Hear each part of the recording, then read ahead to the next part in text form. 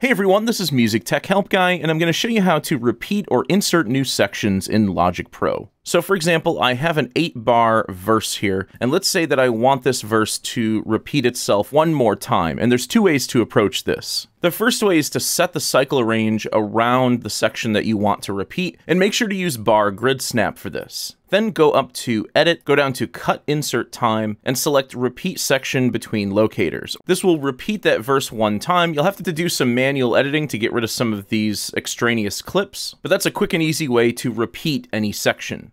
Another way to do this is to insert a new section by inserting silence. So here I've selected 8 bars with the cycle locators starting just before the build-up section. Then I can go up to Edit, Cut Insert Time, and select Insert Silence at Locators. This will create silence at the locators and move everything over in your arrangement, and then you can manually move or edit in anything you like in this new section.